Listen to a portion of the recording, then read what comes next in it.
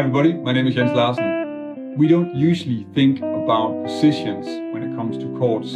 That's something that's connected more to arpeggios and scales. But when you're improvising and playing a solo in a chord melody setting, so basically when you're playing a solo jazz guitar performance and you need to harmonize your solo, then it actually does make sense to look at some different areas and positions that are useful in terms of connecting both the melodies, so the scales that you need, with some chords so you can harmonize them. In the first video I did on this topic, I was looking at one position that's very practical for this, and there is one more position that I think is sort of the main position that you need to check out, and that's what I'm going to cover in this video. If you want to learn more about jazz guitar, improve the way that you solo, check out some interesting arpeggios or chord voicings, then subscribe to my channel. If you want to make sure not to miss anything, then click the little bell notification icon next to the subscribe button. In the first video I did on this topic, I was focusing on one position and one area of the neck, which was for a 2-5-1 in C, where we have the root of the 2 chord on the 5th string, and then the root on the 5 chord on the 6th string, and then again the root of the tonic on the 5th string.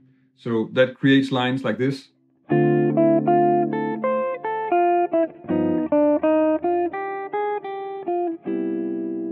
And in that video, I'm of course going over different ways of creating melodies here and different ways of finding the notes.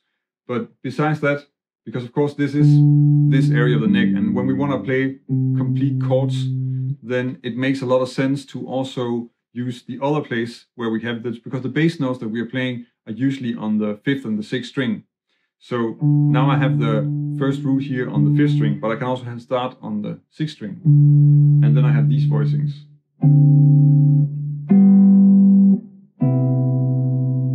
So really this is just, I'm sort of turning it into shell voicing, because that's just a nice way to play these chords. It's very clear. And that position is what I'm going to explore in this video.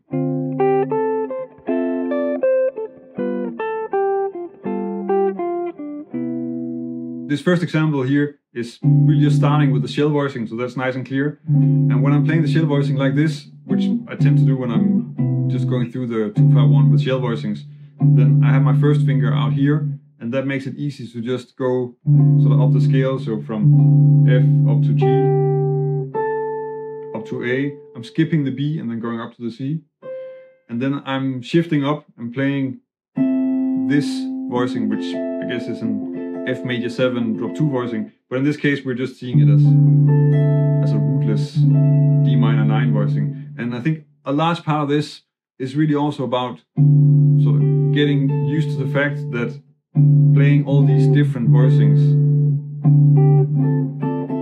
is really just thinking D minor all the time. This is all D minor, and I'm only thinking about the fact that it's sort of around here and not really worried about exactly which voicing I'm using or what extension it is. I'm just thinking about the melody, because when you're improvising, that's what you have to think about. And the chords are sort of things that you want to add to it to keep it clear. And of course, it's difficult in this setting to make sure that everything stays clear, but the chords are actually still secondary to the melody that you're improvising. So I'm only thinking about the melody and not thinking in individual voicings that much. So that's the line on the D minor. Again, really just keeping it practical. Notice that the first time when I'm ascending, the C is here, and when I'm up here, it's up here. Then I'm moving to G7, and here I'm just going, also again, nice and clear in the melody that it's a B, and I'm just playing the shell voicing under it. And then down the scale, back up to the A to play like a G9, reaching under here, and then resolving to the 3rd of C major, which is an E. So one way to map out the melody notes that we have available here is to just look at this shell voicing and then start adding notes. We have this first with F, G, A, then I'm skipping the B because I don't really want to have the D minor 13 in there. I mean, you can still play it, you would just play it like this, or this. And then the C up here, the D, E, F, and then you can actually reach all the way up to G. And And right now I'm playing it with the root. Of course, sometimes I'll play stuff and I'll add the root with my thumb.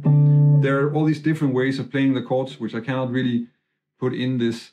You kind of have to find versions of this that will fit you. And I also find myself that I actually go back and forth and do different things every time I play it. So it's just good to be really flexible with this.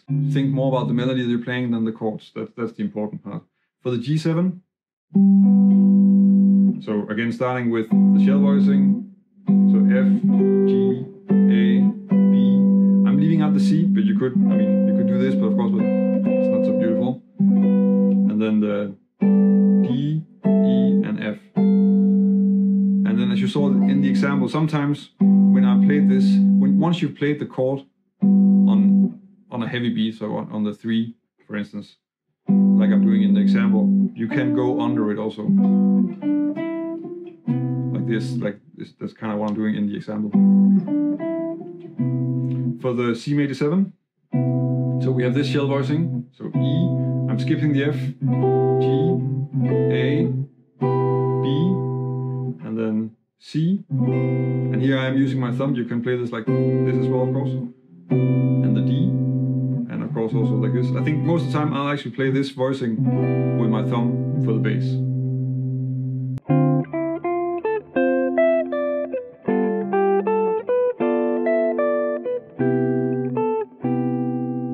This example is using the different notes that I just came up with in the previous example. So I'm starting really clearly with a melody that's F on the D minor, so, and then immediately also just letting go of the chord and just playing this arpeggio movement. Essentially what I'm playing here in the melody is an F major 7 arpeggio. So just letting go of the chord because it's already stated, we don't need to worry about it anymore. And then I'm harmonizing the 3rd beat, and here I'm leaving out the root and then just playing the upper shell and then the melody, which is the C, and then this sort of A minor pentatonic scale fragment. Moving to G7. So we have first the full G7 with a 9 because the 9 is in the melody. And then on the 3rd beat, I'm playing the chord again, but I'm not playing the bass note. So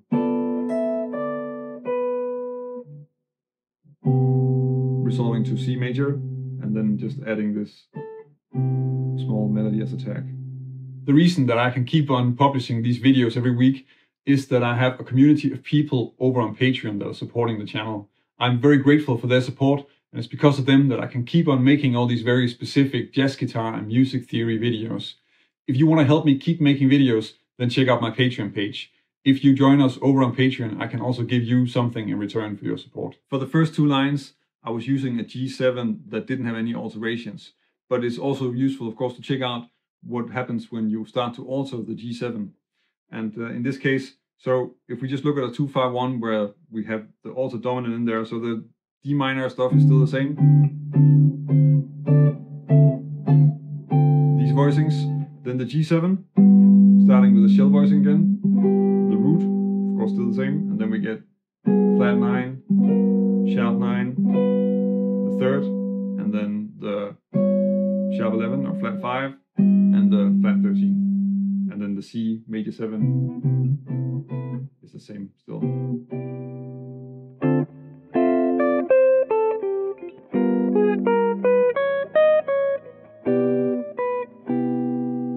In this example, I'm making a few variations with the rhythm.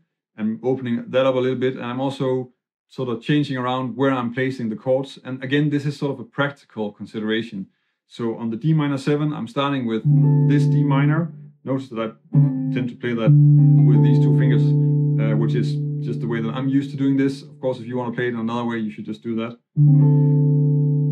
And first just stating that the first melody note is an A, then I'm skipping up to a high E and adding a chord under that on B2. And this is practical because when you play the chord like this, and I'm up in this area with the melody, then I can kind of sustain the chord without any effort and then just play small melodies with this. And that's also what I'm doing here. So I'm playing here the E going down to the D, and then really just running down the chord. So E, D, E, D, C, A, G, F, and then to the G7 altered, which in this case is starting on the sharp 9, so. And that's just the scale one, really, so down to the flat 9 and then up the scale, and then down to the B, resolving to the 9 on the C major 7, and then just continuing down the G major triad, so B, and then stopping on the G.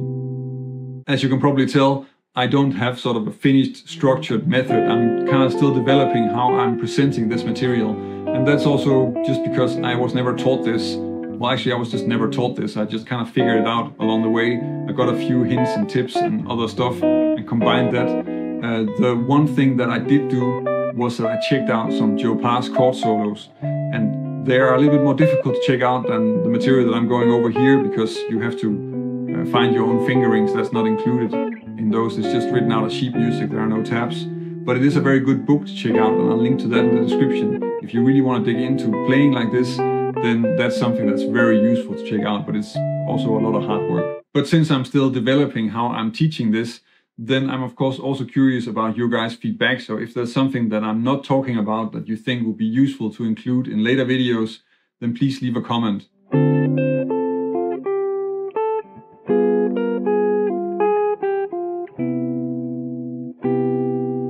And of course, when you're improvising like this, it quickly becomes sort of a technical riddle that you have to solve, or a problem or a puzzle.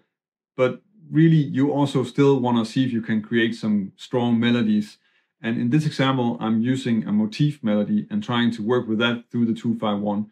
And doing exercises like that are also going to really improve the way that it sounds when you're playing this, because you can actually also get a lot to work if you just have really strong melodic ideas, and then you don't need to play as many chords. And if you're playing a lot of chords, but the melodies are completely random, then it's anyway not going to work that well. So hopefully this is an example of that. I'm starting on the D minor like this, with the 5th in the melody, and then I have this small melody which is essentially an F major triad. And then a similar movement on the G7 altered, where I'm starting on the flat 9, and then going up to the sharp 9, and down to the F. So it's a little bit like I'm voice leading the A and the C down to an A flat and a B flat. And then a different ending to that, which is coming out of the flat 9, and then resolving to the 3rd of the C major 7, and then adding the G in the melody. If you want to check out another video talking about how to construct lines and improvise in a chord melody setting, then check out this video where I'm talking about using the other position and working a bit more with how to construct the lines and how to come up with some interesting melodies. You can also check out the rest of the playlist, because it contains a lot of other useful information.